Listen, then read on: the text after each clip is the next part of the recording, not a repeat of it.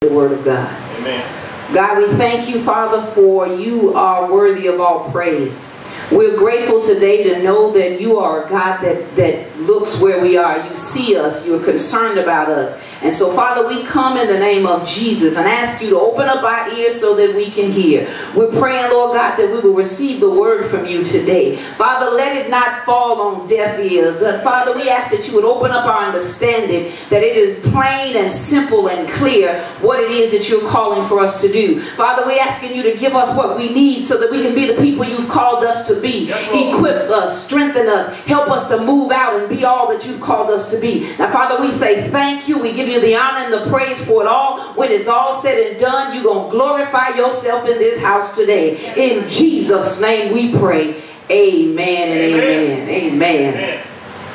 Now, let me just give you a little bit of setup as I go, before I go into what I want to discuss with you. First, one of the meanings of focus is to pay peculiar or close attention to something. Yes. So we have entered into this 9th month. This is the month of September. But the number 9 is also significant in the Bible. And it signifies divine completeness, or it conveys the meaning of finality. So Jesus Christ, at the 9th hour of the day, he made way for us to be saved. He opened up salvations to everyone. He took the steps to completely deal with sin. Thank you, Jesus. And to give you and I what we couldn't change, but he could bring finality to. And that's to sin in our lives.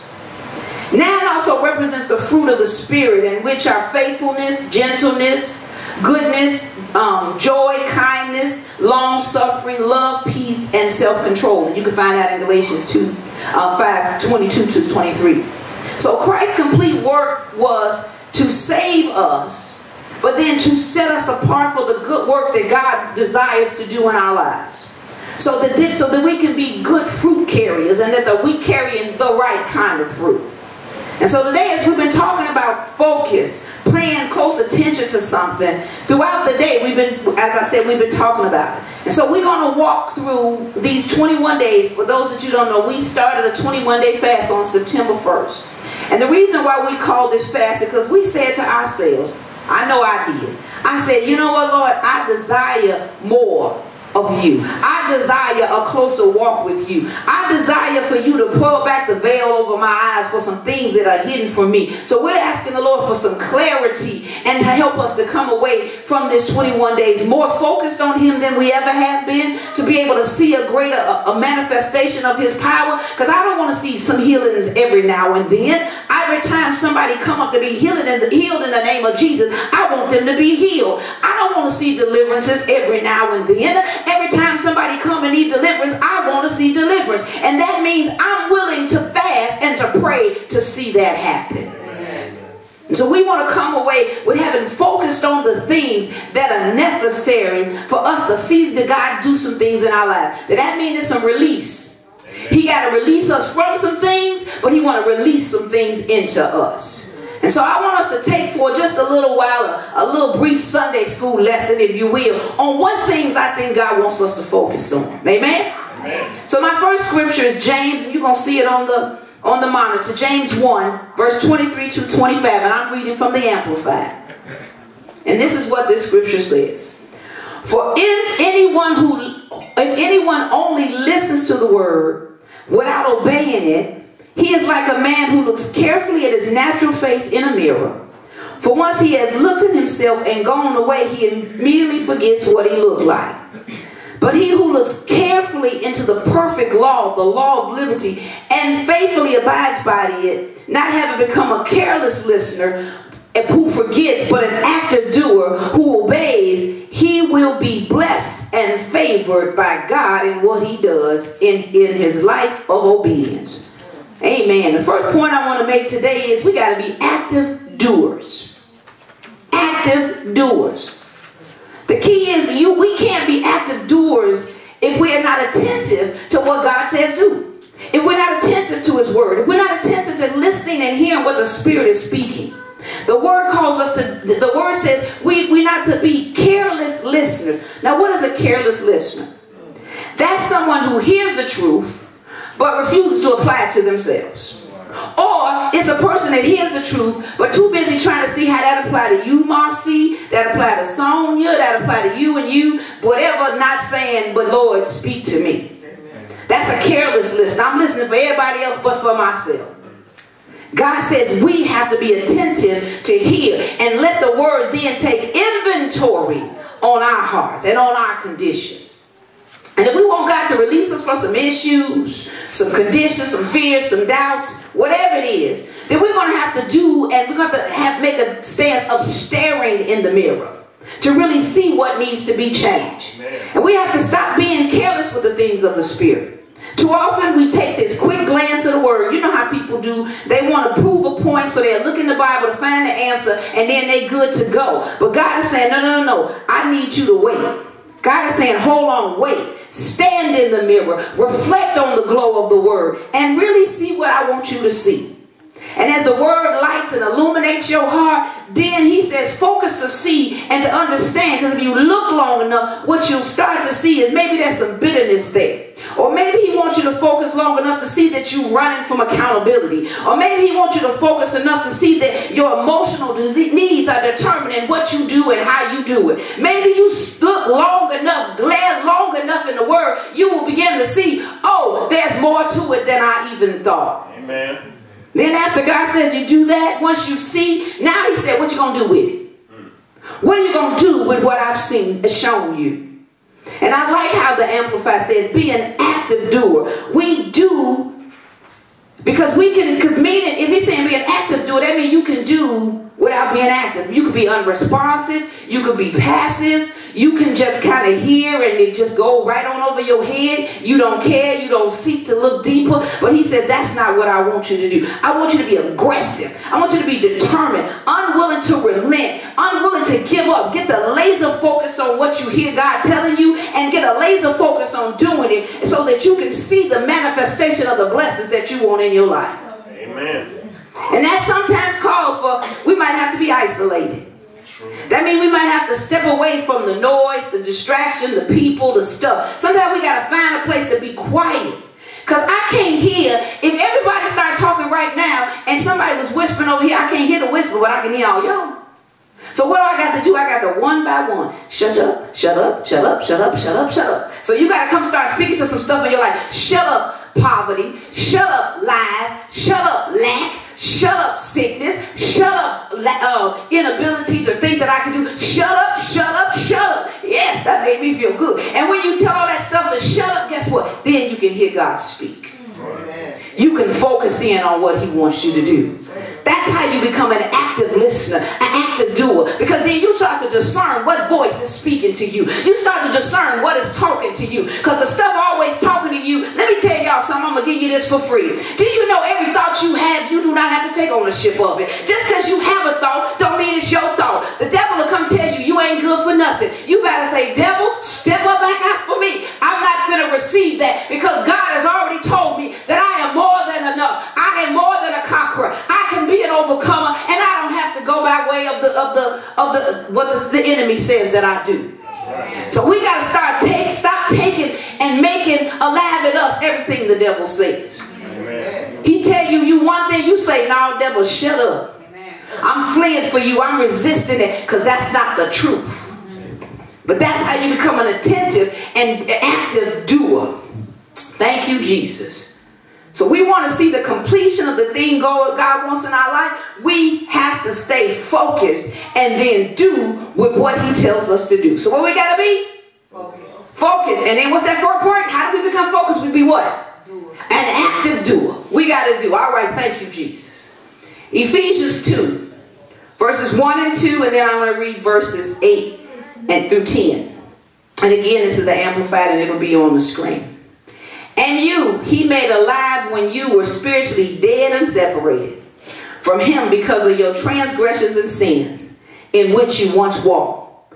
You will follow in the ways of this world, influenced by this present age, in accordance with the prince of the power of the air, Satan, the spirit who is now at work in the disobedient, the unbelieving, who fight against the purpose of God. Then to verse 8, for it by grace, let me say that again. For it is by grace, God's remarkable compassion and favor drawing you to Christ, that you have been saved, actually delivered from judgment and given eternal life through faith. And this salvation is not of yourselves, not through your own efforts, but it is undeserved, gracious gift of God, not as a result of your works, not your attempts to keep the law, so that no one will be able to boast or take credit in anyone for this salvation. For we are all his workmanship, his own work, a work of art, created in Christ Jesus, reborn from above, spiritually transformed, renewed, ready to be used for good works, which God prepared for us before time, taking paths which he set, so that we would walk in them, living the good life which he prearranged and made ready for us. Thank you, Jesus. The second point I want to make is we have to live according to the one that redeemed us. Amen. As I mentioned in the first point was what? God wants us to closely examine ourselves. And when we do that, we uncover the truth about who we are. And once we uncover this truth, we realize we have nothing to brag about. Because you and I did nothing to save ourselves. In fact, Scripture tells us we were dead and separated from God. We were all workers of sin. And so we got this thing, though. We try to compare sin. Your sin is worse than my sin. So we got this level of sinfulness. But I just want to tell you, sin is sin before God.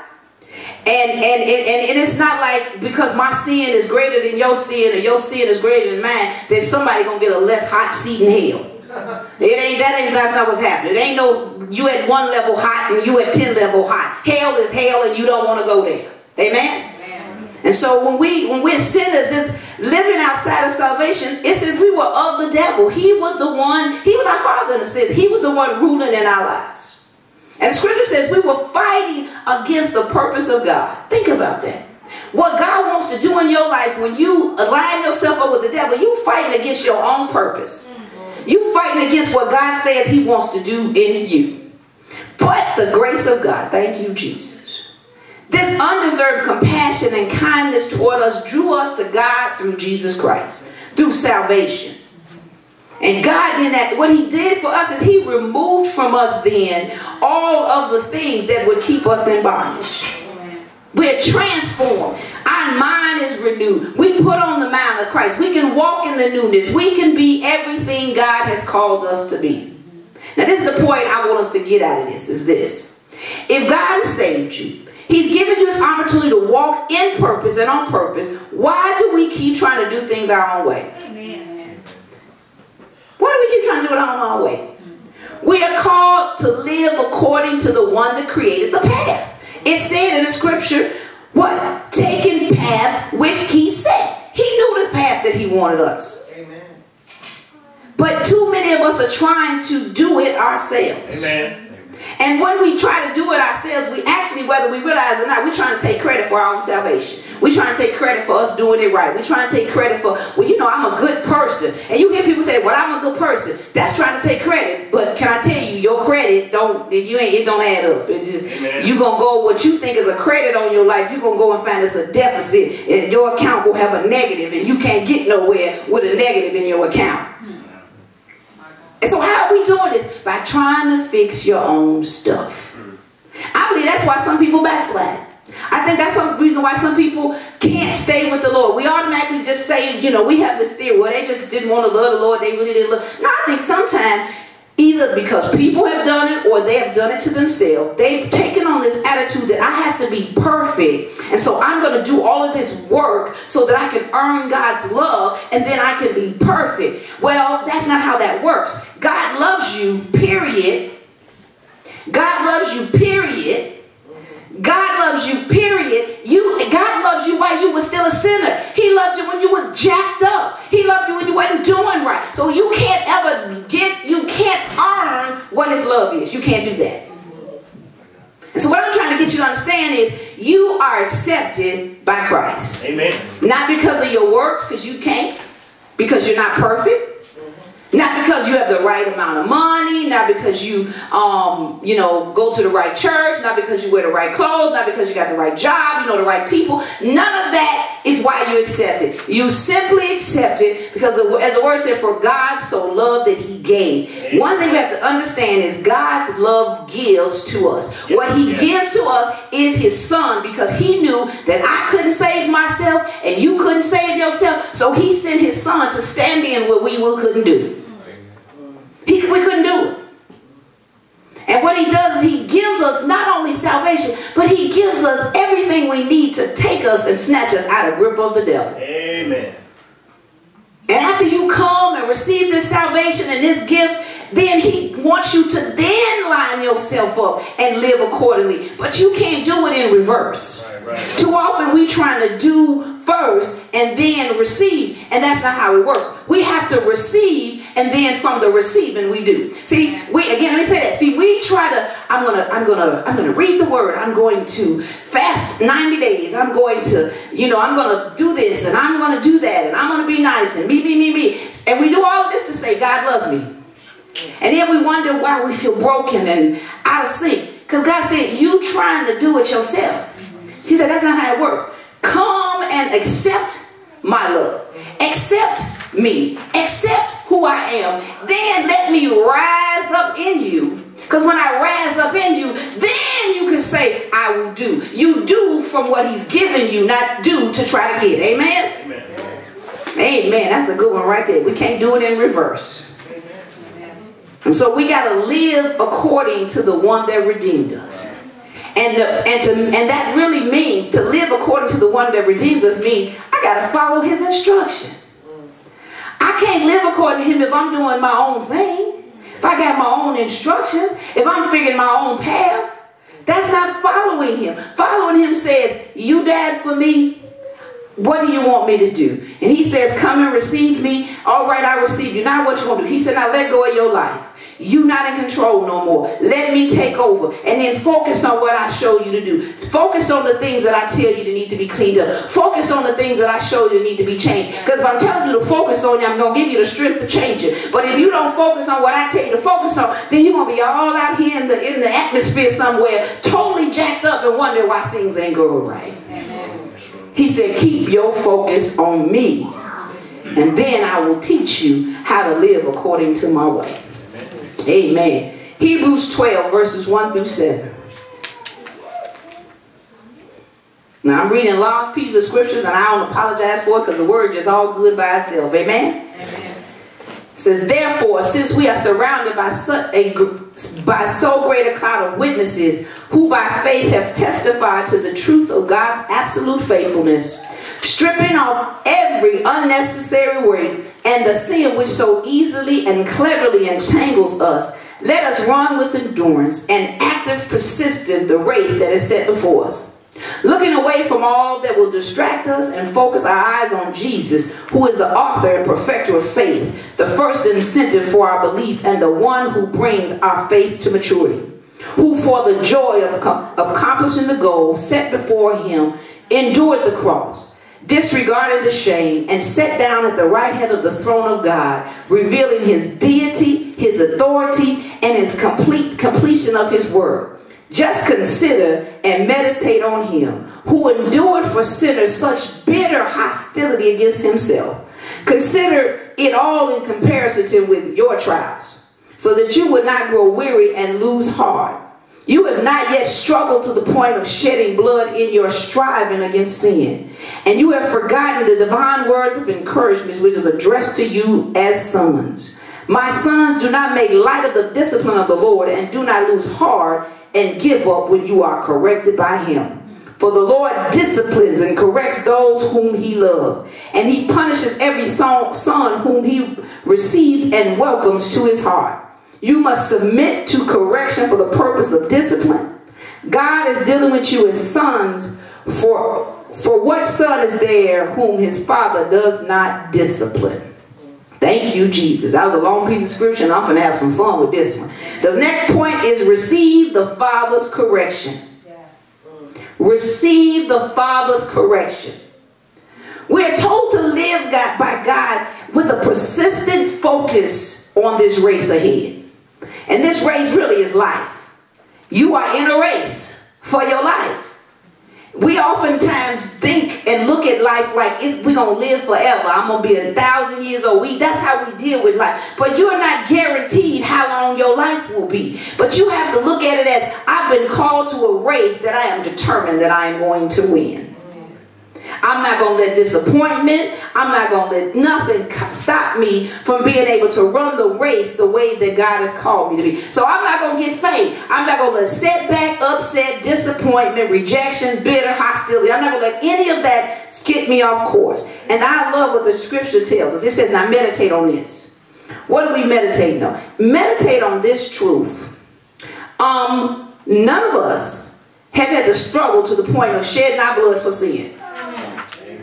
I was not crucified for you. I love you much, but I did not stretch my hands wide for you, for you to be saved. And even if I was asked to die, guess what? My dying would have just been in vain, because I can't forgive sins with my death. It was only Christ that could do that. And so we have to look and say, well, wait a minute. If my suffering, in comparison to what Christ has done, it's nothing.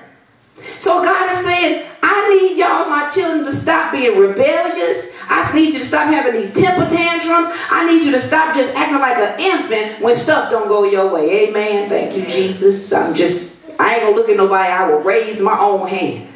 You know how we do. I was funny. I'm going to tell you, I'm going to be real transparent. I remember one time I was going through something. I started talking King James. Oh my God, why hast thou forsaken me? And I really went King James version in my, Lord, where art thou? And and I guess he said, what is wrong with you?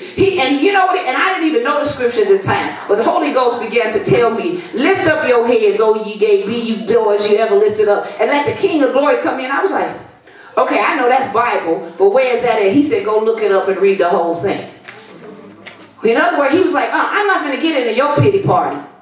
You better lift up your head. You better acknowledge who I am. Who do you belong to? If you know who you belong to, you have to deal with the correction. You have to deal with stuff. And I want to use correction a little broad here. Sometimes correction isn't just that you've done something wrong. Sometimes it's just that God is correcting the path that you're going on. So we often think if God is correcting something, I've done something wrong. So then that's where the devil starts saying, well, God don't love you no more. And we start, yeah, well, God, you must not love me. Why am I going through this? No, he's correcting the path you was on. Not necessarily correcting the sin. Thank you, Jesus. There's two things. Sometimes he's going to correct your sin because you were just hard-headed and rebellious. So yes, he does that. But sometimes you can be loving him, doing what he tells you, and he's still correcting you. Going, wait a minute, something's wrong with that. That seems jacked up. No, because he says, I understood your heart, but your mind and your soulless realms was taking you off course. And because I loved you, I got to put you back on point. Amen. I got to put you back.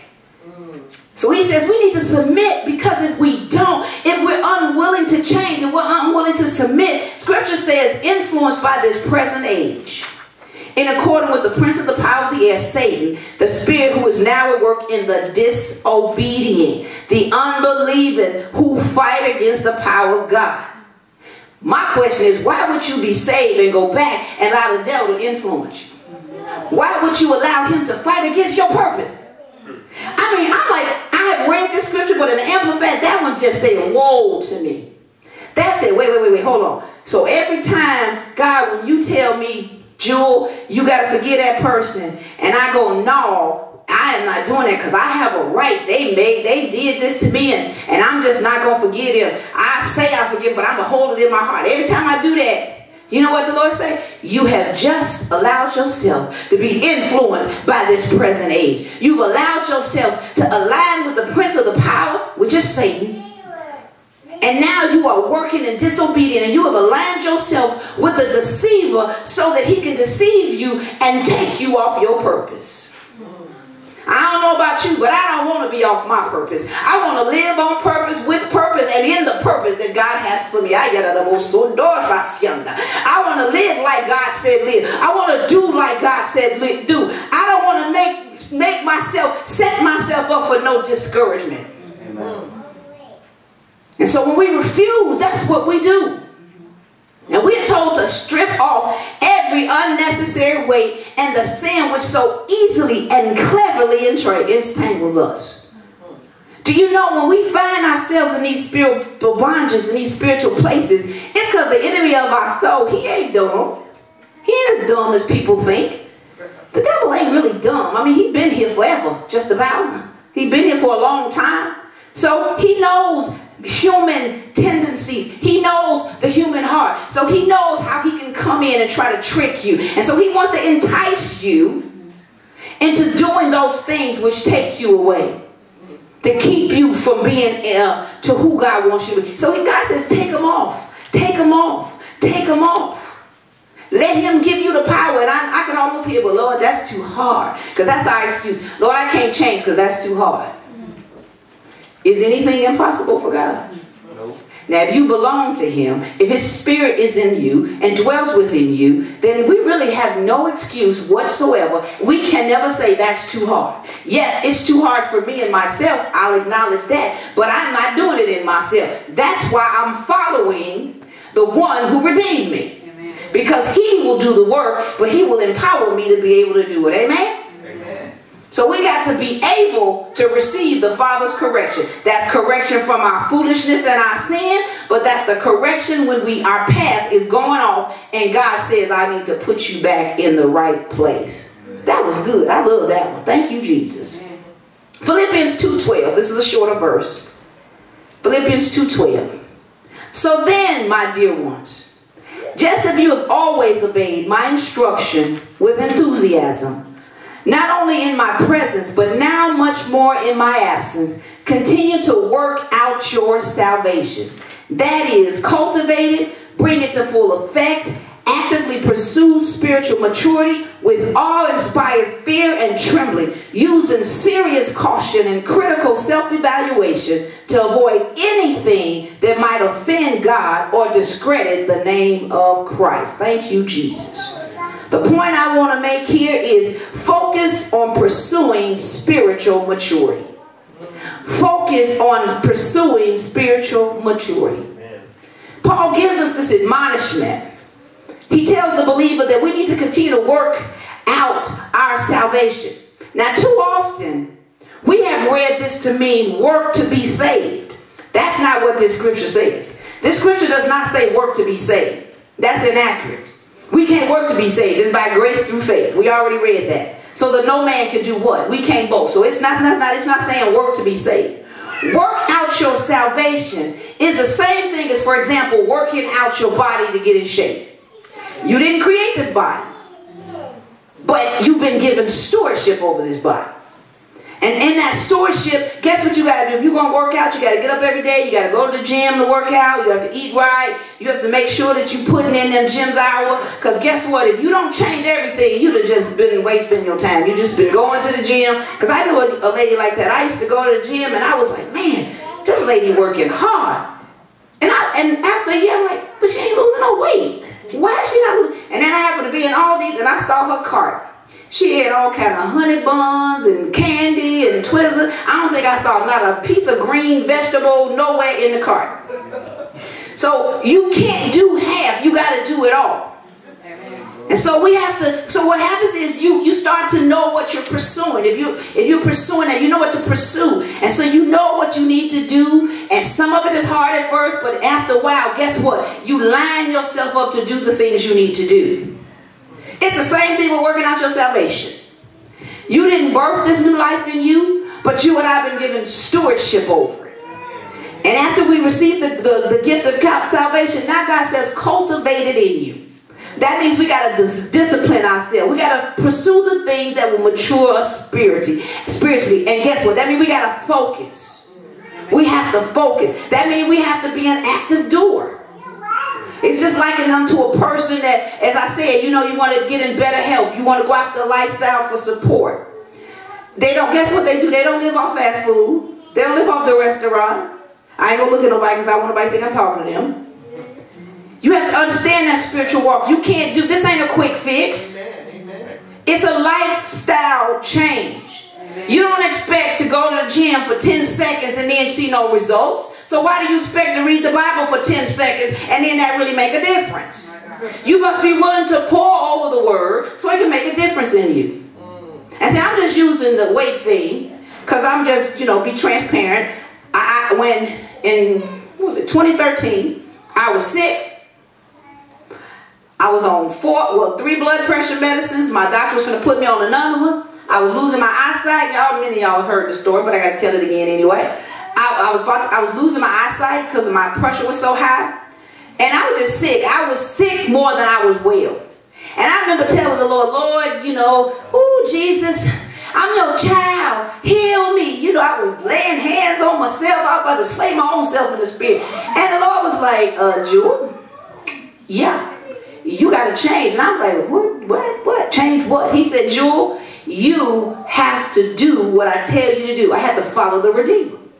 He said, you have to follow my instruction. And I was like, well, Lord, you got it. You could just heal me instantly. You know, I'm like, let's go straight in. Just heal it. Take me off the medicine. Wow, I'm good. He told me this. He said, but what would have changed in you? You still will be undisciplined. He said, he said, no, I can't, because then you'll keep doing the same thing. And he showed me a picture of myself. Now, I'm going to just tell you, I love Twizzlers. He showed me with the whole big, not the little pack, you know, that big, hefty pack. He showed me with that whole pack, with my hand like this, asking him to heal me. He said, Jewel, you got to let go of this stuff here if you want the healing here. Amen.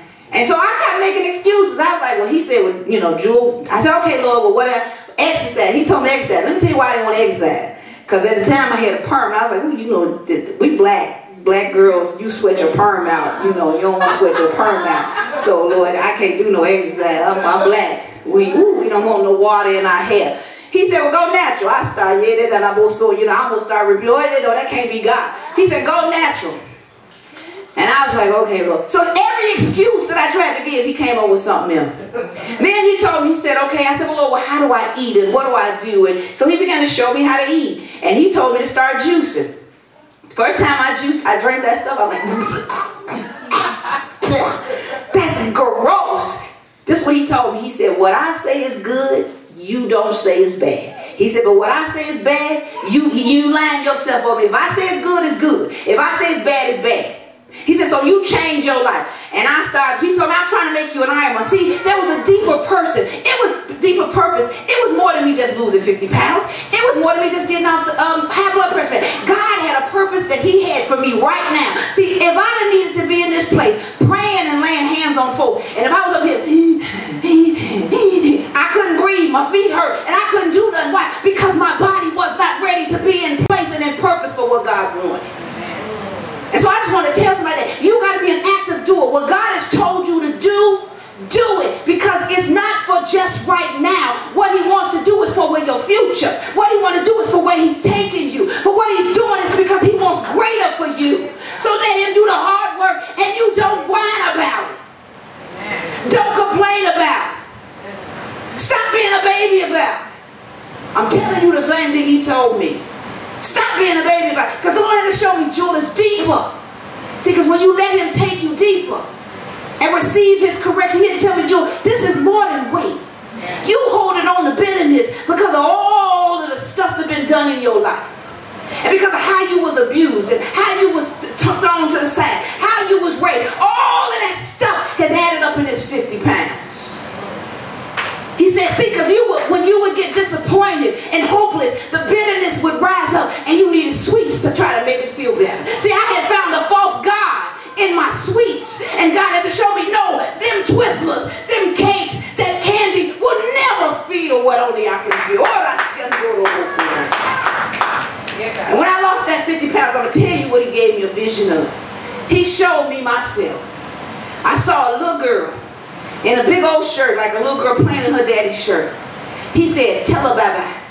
I said, who is that? He said, that's the little girl in you that's been hurt. You've been carrying her all these years. That 50 pounds, you told her bye-bye. I told her bye-bye, and I've been free ever since. Thank you, Jesus. And so I just want to tell you sometimes, be an active doer, because you don't even understand the depths of what God is trying to do in your life. You don't even understand it. I didn't have a clue when I got started what he really was going after. I just thought I was going to be cute because I can get in a size 6. That ain't what he was going after. He didn't want me broken anymore. He didn't didn't want me depending on false stuff. He didn't want me sick. He wanted me healthy and well. And see, I've come off of 3 of those medicines. I only got 1 more. I'm coming off of that one too. My eyesight has changed. I don't have that popping in my eyes where I can't see. And I was scared to tell folks because I was like, I'm going blind and I don't want to say it from my mouth. But the Lord done turned all of that around. In fact, when I go see my doctor, she said, you look younger every time I see you. I said, that's Jesus. Thank you, Lord. Thank you, Lord. Because she said, you 55. I said, that's right. And I know I don't look it. Thank you, Jesus. So we have to be willing to live according to the redeemed one. That's our focus. God, I don't care how hard it is.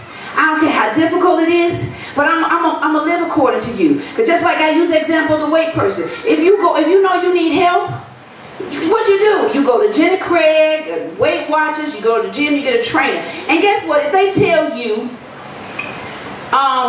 Jewel, you can't eat all of that. You're going to have to watch your portions. You ain't going to go somewhere, oh, I'm so depressed now. They told me to watch my portions. You'll be like, what? Thank you. Because you've been this way. You've created this path. You've walked with more than one person already. So you understand some of the pitfalls that I might come up against. So I'm going to listen to you and I'm going to let you help me. So I'm going to follow you. It's the same way with Jesus Christ. He already created the path. He already know every temptation. He already know every obstacle. He already know everything that you're going to face. And he's already said, just follow me. And when you follow me, I promise you, you're going to get to where you need to go. He said, but you got to stop whining. Don't be like pushback. Stop the pushback. I heard the Lord say, stop the pushback. Stop trying to sit down and negotiate with him on the way you're supposed to go. How foolish can we be? Would you sit down with your trainer and they told you, I need you to lift a little more weight because I'm trying to build your muscle? You'd be like, no, I think I should go to 1 pound weights. I don't really want to do 5 because they just strain me too much. Your trainer gonna say, who the trainer here? Are you the trainer or I'm the trainer? And you gonna say, well, you the trainer. Then they're gonna say, well, then just be quiet and either you do what I want you to do or I can't train you. A trainer ain't gonna beg you. They're gonna say, I can't train you. You gotta do it my way. Well, that's what Jesus said. I don't negotiate with you. If I told you to pick up that 10-pound weight, pick it up. And maybe it's straining you. Guess what? I know it's straining you because it's trying to build your little fragile empathy muscles. I'm trying to get them bigger because you ain't been using them. He's trying to build us spiritually so we can have some strength and able to stand when the devil comes our way.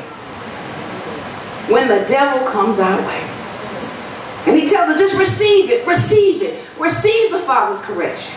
Receive what he has for you. Why you receive it? Because I already know what's going to be best for you. I already know what's going to work for you. And you would be surprised some of the things God teaches you.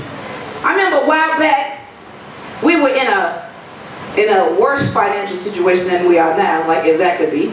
But we were in a place financially, we used to have no money. All my kids was at home. You know, I didn't work, my husband worked. And we just didn't have enough money. We didn't have money to buy food. And I was just like, Lord, give us more money. Give us more money. You know, give us more money. Give us more money. Give us more money. Lord, give us more money. And he's like, nope. Lord, well, how am I supposed to be? He said, let me teach you. He said, I can teach you how to use what you already have. And he even taught me how to be like with the 5 loaves and the fish. He taught me that. He taught me how to coupon. And then he told me to journal what I did. So one year I started to journal. I ended up with $10,000 worth of surplus in my house. I didn't pay no $10,000 for it. And I was able to do this on the money that before I couldn't even afford to just eat off of. So not only was it the same money, so it wasn't an increase in what I was spending. In fact, sometimes it was less. So the same money, not only was I able to eat off of it, but now I had a $10,000 surplus. And it is now, I don't know, 3 years later, and I still have some of that surplus in my house. And I'm like, Lord, what was that for? But you know what? We use it here now. See, I didn't know God was going me to use that here, because I use that now. We use that. That's how we supply our little pantry, so to speak, so that we can help people. So you don't always know. Sometimes the things that you are coming up against, they feel hard, they difficult, they make you want to quit. Maybe they ain't like, maybe you're a little stronger than me. I want to lay on the floor and have a tantrum. hold my breath. You know, I'm just saying, I'm going to be real with you. I'll be like, no, that's not fair. And now he just like, okay, Julie, you finished? All right, shake yourself up and get up and do this. Because guess what I've learned? We can't make God move no faster than God wants to move. We can't make him do what he don't want to do neither. And then sometimes, even if he want to do it, he still ain't going to do it in your time. He going to do it in his own. Because there's something he's working out in you. There's something he's doing in you. He's saying to us today, children, I need you to stay focused. Stay focused on who I am. Stay focused on what I'm doing. Stay focused, stay focused, stay focused. Because if you stay focused, what he's going to do is he's going to grow us up. There's some next that we got to get ready for. There's some next. See, we live life in the now. But God is saying, I need you to have a spiritual focus and see the future.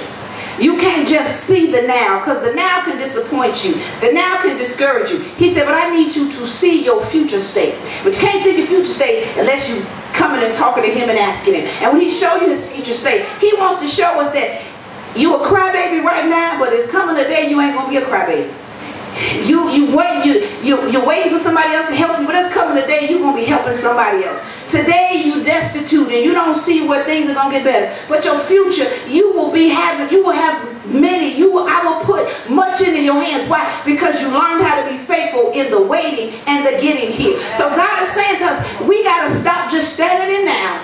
We got to see our future. But our focus has to be on him, because he's the way that we get there. Because you and I don't get to our future in our own ability and our own power. We don't get there. We don't get there. And we can't ever get there in our own ability. So I just give you this word as we prepare to stand. The word that I give you from the Lord is this. God wants you to know he has a great plan for your life. The things that he desires for you are far greater than you could ever imagine or think. You can't even put in your mind the things that God has for you. And the devil of your soul right now wants you to stay with the focus on your now, with the focus on your lack, on the focus what you don't have, on the focus on you can't do. He wants your focus to be to be off.